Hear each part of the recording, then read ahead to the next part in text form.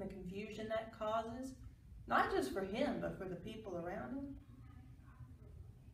And Joy, bless her heart, she has been with that boy from the beginning. I mean, when they got married, Dawson was miserable. She has dealt with it. It's like some kind of fucked up Cinderella story, and it ain't all been roses.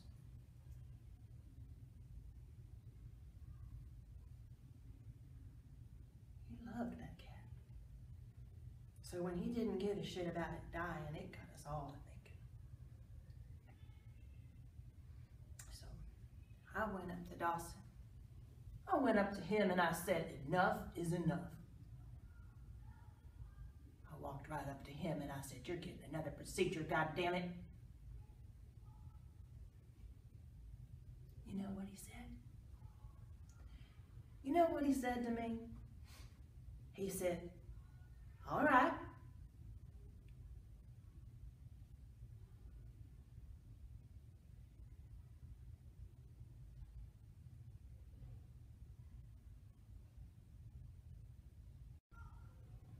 Hi, I'm Becka Rose, and I'm reading for Barb Dennings.